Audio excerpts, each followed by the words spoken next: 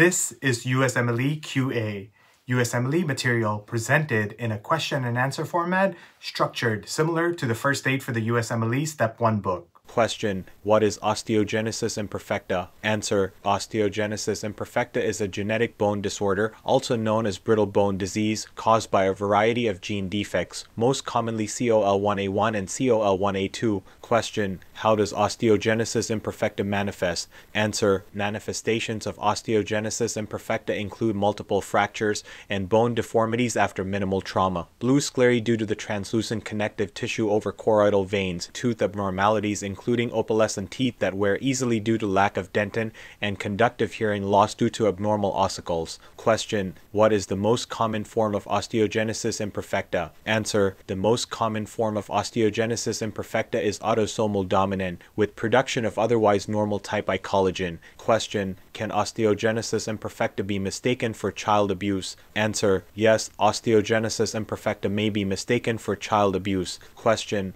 How is osteogenesis imperfecta treated? Answer: Osteogenesis imperfecta is treated with bisphosphonates to decrease fracture risk. Question: What is the mnemonic for osteogenesis imperfecta? Answer: The mnemonic for osteogenesis imperfecta is patients can bite, bones equals multiple fractures, eye equals blue sclerae, teeth equals dental imperfections, ear equals hearing loss. Question: What is the genetic cause of osteogenesis imperfecta? Answer: The genetic cause of osteogenesis imperfecta is a variety of gene defects, most commonly COL1A1 and COL1A2. Question: What are the physical symptoms of osteogenesis imperfecta? Answer: The physical symptoms of osteogenesis imperfecta include multiple fractures and bone deformities after minimal trauma, blue sclerae, tooth abnormalities including opalescent teeth that wear easily due to lack of dentin, and conductive hearing loss due to abnormal ossicles. Question: Can osteogenesis imperfecta affect dental health? Answer: Yes, osteogenesis imperfecta can affect dental health, as it can cause tooth abnormalities including opalescent teeth that wear easily due to lack of dentin. Question: Can osteogenesis imperfecta affect hearing?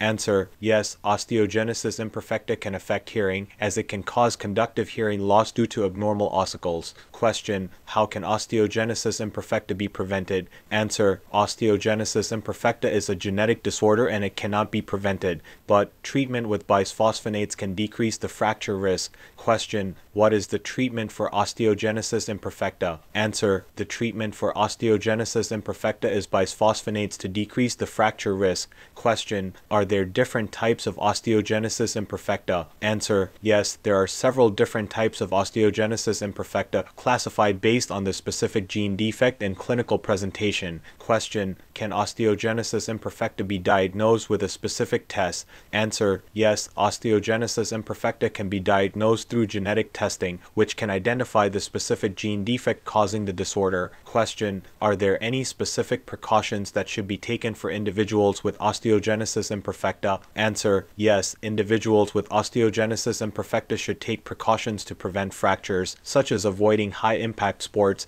and activities and wearing protective gear. They should also visit an orthopedic specialist and a genetic counselor to manage their condition. Question: Is there any cure for osteogenesis imperfecta? Answer: Currently, there is no cure for osteogenesis imperfecta. Treatment focuses on managing symptoms and reducing the risk of fractures through physical therapy, occupational therapy, and the use of bisphosphonates. Question: Are there any support groups for individuals with osteogenesis imperfecta? Answer: Yes, there are several support groups available for individuals with osteogenesis imperfecta and their families, which provide information, resources, and emotional support. Joining a support group can be helpful in managing the condition and connecting with others who understand the challenges of living with osteogenesis imperfecta. Thank you for watching our Q&A format video. We hope this helped you learn, review, and retain knowledge needed for the USMLEs.